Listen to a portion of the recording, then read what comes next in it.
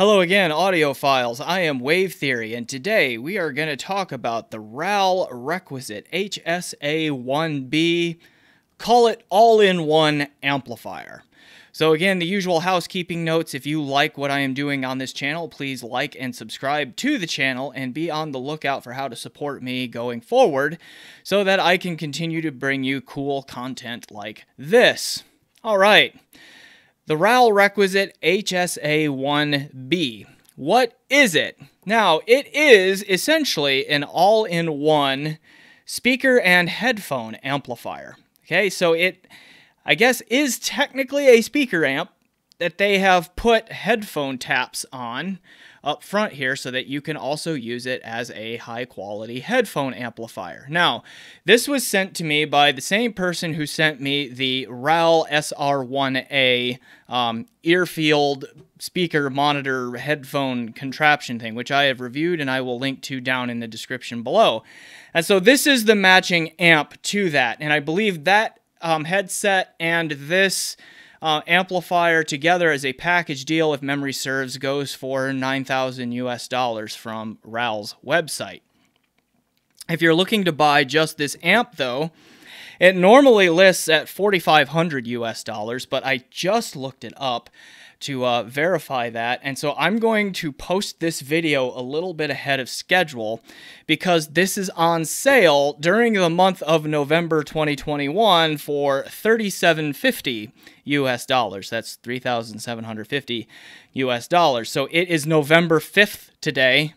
And so I will post this a little bit earlier so that you can see this. And if you want to take advantage of that sale, you can click on over there. I'll put a link in the description. And you can take a look at this amp there for that reduced sale price. Okay, so then let's talk about the build and the features of the amp itself. So I have it propped up here so that we can see it. And so we will just start with the front panel and talk about everything that's going on here. So for one thing, you can see already it is not full rack width, okay? It's about half rack width, if that matters. And then there is heat sinking right here on just the one side, so it probably should go on the left side of a rack if you're going to use a half rack mount for it, okay? But yeah, we have this rocker switch for power right here that lights up a nice orange when it's powered on. And then we have these three switches right here. And so what these do is this, again, this amp is designed to work with low impedance loads. Okay, it is rated according to their website anyway, it's rated safe down to 0.3 ohm loads, which is very low. Okay, and so what this switch does right here is it toggles between an EQ circuit, actually. So again, it's matching to their SR1A headset, which is a ribbon model, and it's very light in the sub bass. But this switch right here, when it's in the SR1A position, introduces a bass shelf. Okay, so it is an EQ switch. It attenuates the mids and the highs so that there is more relative bass presence for the for those ribbon headphones. You switch that down to the HP or headphone right there, and it takes the EQ circuitry out of it. Here what we have is a toggle switch between the headphone outputs and the speaker outputs, and I'll show you the speaker outputs, which are on the back here in just a moment. And then you can toggle here between the balanced XLR. It has 3-pin balanced XLR input and the RCA single-ended stereo input there with this switch. All right, then below those, we have a male 4-pin XLR output, and this is matched to the SR1A headset because it has a female 4-pin XLR plug on it for its cabling, and so this is matched to that. Then we have conventional headphone outputs with the female 4-pin XLR for balanced, and then single-ended 1/4 inch or 6.35 millimeter TRS connections right there. Now, something interesting about these outputs is like you can actually still use this output right here with a more conventional headphone setup. And that is because RAAL very thoughtfully ships this adapter cable with it, which is 4-pin female XLR on both ends, and it's only about a foot or so long. Okay, and so what this allows you to do is plug one end into this male output right there, and then the other end can accept the male 4-pin XLR plug from just about any other headphone cable. Right, and that can be important because functionally, these two over here are kind of like low gain outputs, and this one right here is more of a high gain output. So there's no gain switch, but by selecting which output you use, you do get some level of gain control because of the different outputs. All right, so even though this one is labeled ribbon, like I used this to power a lot of hard to drive top of the line headphones. Including the Susvara, the Abyss 1266TC, the HE-1000 V2. Anyway, it works fine for all of those. Oh, a HE6SE V2, okay, works fine for all of those to use this output. All right, and in fact, this was the amp that I used for all of those top-of-the-line headphone reviews that I have done lately. And in fact, this was the amp that was doing most of the work for those reviews, just FYI. Okay, then we have a 24-step attenuator right here for the volume control. So it is a stepped attenuator. I think the microphone will pick this up. Okay, so there is some clickiness in there. All right, on the volume control. All right, it does seem to be a pretty nice stepped attenuator. I did not notice any channel imbalance, towards the lower ends or even the higher ends or anything like that. So pretty good stuff there. Okay, I promised to show the back panel, so let me turn this around. Okay, I'm just covering up the serial number right here, so don't worry about that. But we have, your standard power plug right here. Pretty common stuff there. I forget what this is called, but I know there's a name for it, but it's standard fare. Okay, single-ended RCA inputs, then the 3-pin balanced XLR inputs, which there was the toggle switch for on the front. And then we have our speaker terminals right there. And now these speaker terminals are not binding posts. They are just jacks for banana plugs. That's really the only speaker connection that we'll use. So if you like bare wire or those U-shaped fork things, I forget what they're called. Anyway, sorry, you're just going to have to use banana plugs on this one, right? And so, yeah, now, other things that I need to talk about here from a features standpoint. Looking real quick, the power output on this. So if you are driving speakers, it will put out a 40 watt per channel output at 2 ohms, and then for every doubling of impedance there, we have a halving of power. So it's rated at 20 watts per channel at 4 ohms, and it is rated at 10 watts per channel at 8 ohms. All right, so you can, again, use this as an all-in-one option to drive speakers and a ribbon headphone if you have it, and a conventional headphone, be it planar or dynamic if you have that too. Okay, can handle all of that in one box. Okay, now as far as the performance and all of that goes, okay, one thing that I do notice here is that the noise floor is a little bit high. With some sensitive headphones like Focals, like the Utopia, when I plug this in here, or my Radiance, okay, and I think I heard this on my Fostex TH900 Lawton as well.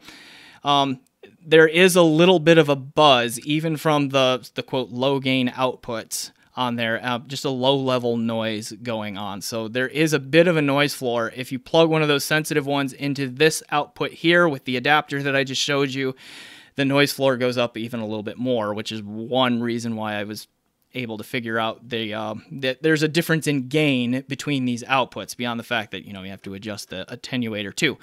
Okay, but so that is there. It almost never gets in the way of music, though, that I could hear, and like that noise floor completely disappears on harder to drive loads. And I didn't notice it on speakers either.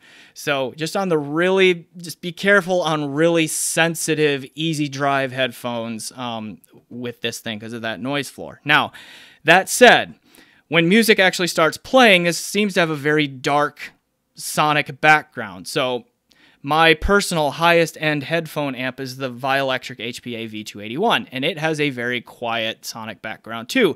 But this is actually even quieter than that one, so that's a mark in this favor. Now, the sound presentation here is, I want to say, slightly W-shaped. Okay, now again, I mentioned that I have the HPA V281 as my personal high-end headphone amp right now.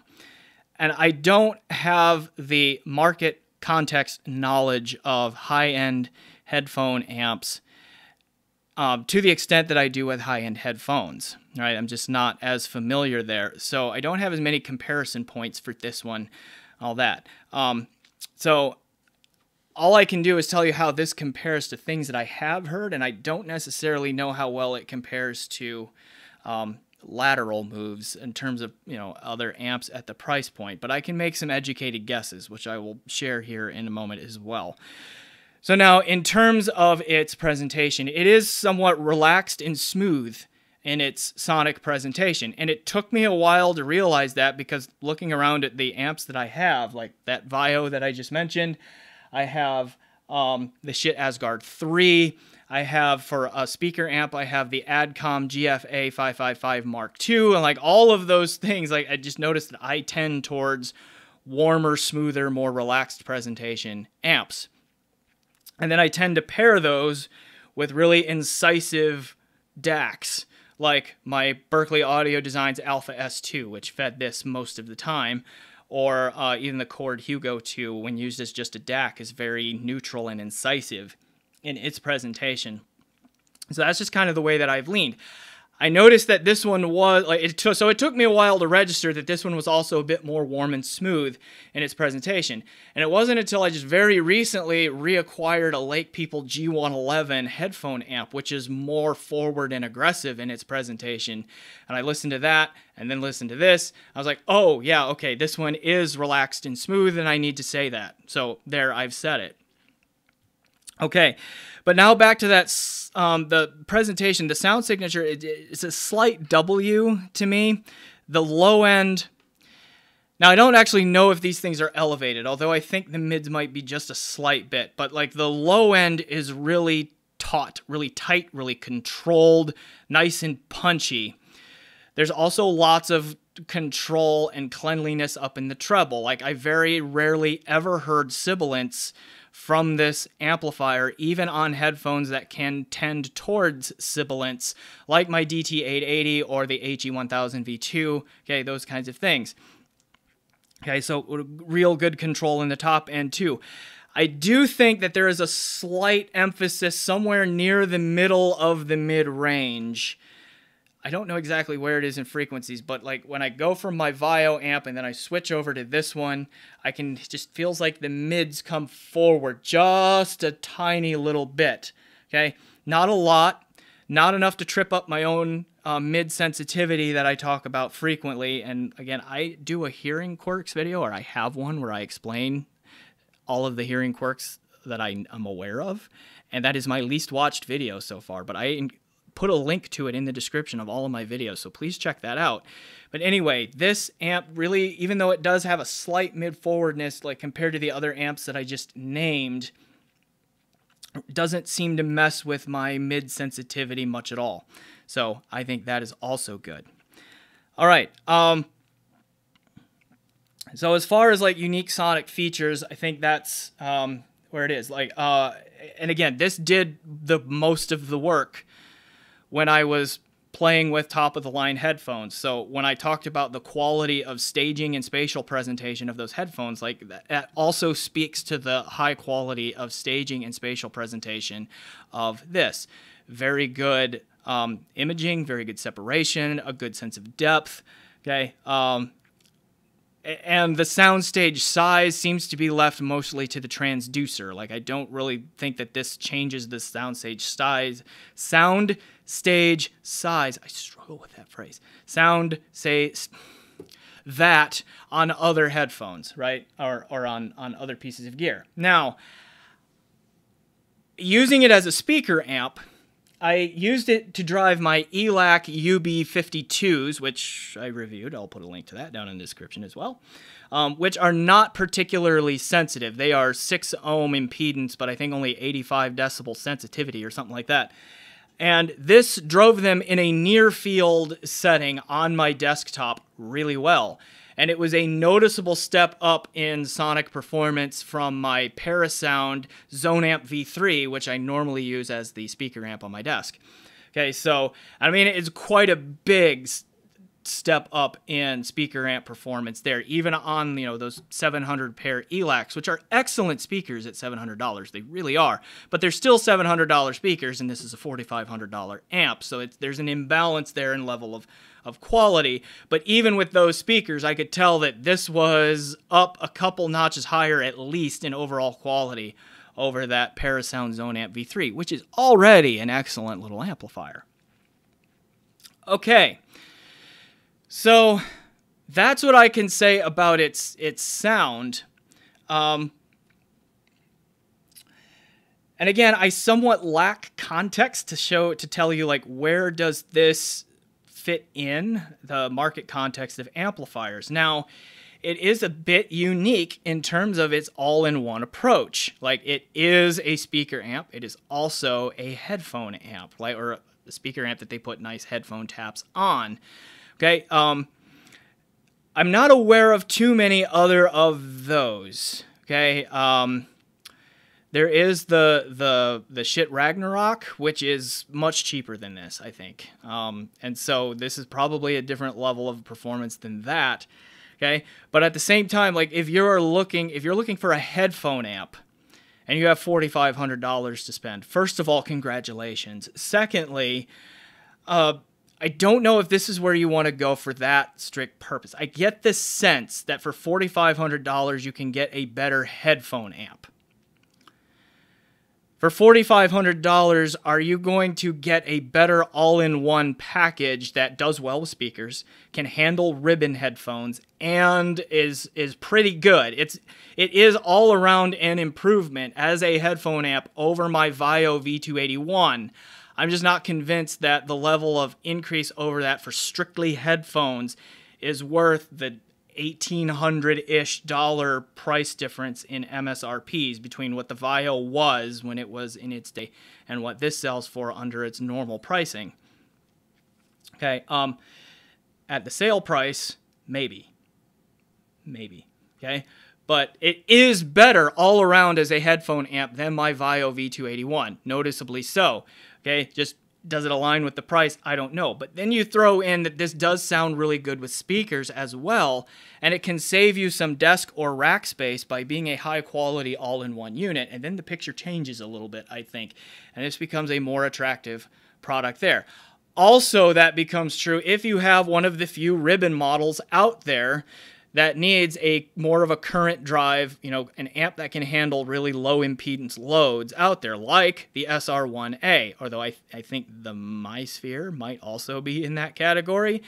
And you'll void the warranty, so I'm not telling you to do this, but if you are one of the few owners of the Odyssey LCDR, okay, the Jotunheim A is a good amp.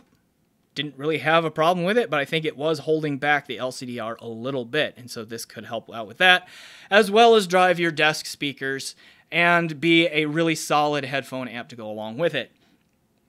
You could use this as your normal 2-channel system amp too if you have more sensitive speakers from Klipsch or Tecton or who makes the Zoo? One of those other Utah-based speaker companies, because there are hundreds of those, it seems. Okay, but anyway, yeah. So in terms of that being an all-in-one package, I think really attractive. So there it is. I'll sum it up. You get an all-in-one amplifier that's pretty good for speakers, does really well with ribbon headphones, and also pretty well with conventional headphones. In an all-in-one package, a warm, smooth, relaxed kind of presentation, maybe just a touch of W to the sound signature, although I don't think too many people are going to be bothered by that at all. And just good bass punch and control, really good control up in the upper treble as well. And yeah, Okay, I mean, the only weakness is maybe that noise floor for really sensitive headphones. Okay, that's not the greatest of match. And then just from an ergonomic standpoint, for some people, a 24-step attenuator is not going to be quite enough volume control. They're going to want something between the 24 steps, but that doesn't bother everyone also.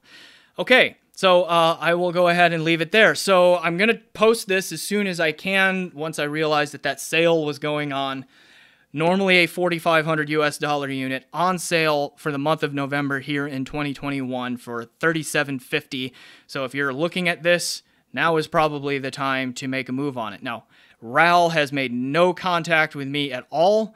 They have said nothing, so this is free advertising for them. This was loaned to me by a third party, so they have no part in me saying, hey, this is on sale, okay? Anyway, so there you go, RAAL. You're welcome for that free advertising.